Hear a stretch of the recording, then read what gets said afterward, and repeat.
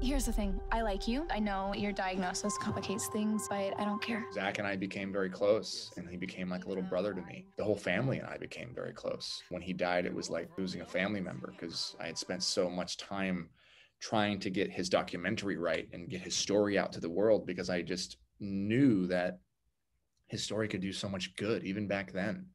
And his song and his music was so beautiful and simple and touching.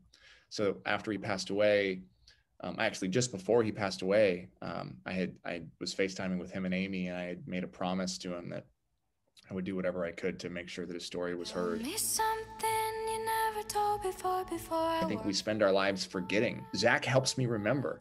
I think about Zach, and if I'm like in a stupid argument with my wife, he'll pop into my head and I'll be like, I'm sorry. And it helps me apologize faster. If I haven't connected with somebody that I'm thinking about, instead of just thinking about them, it helps me pick up the phone and call them. It doesn't make me perfect, it makes me far from perfect, but it just helps me come back faster. And that's what I hope people also get from this movie and from this experience of getting to know him and watch his story. Is I hope Zach can like implant in people's brains or in their hearts and just help them remember what actually matters in life. I'm a fighter.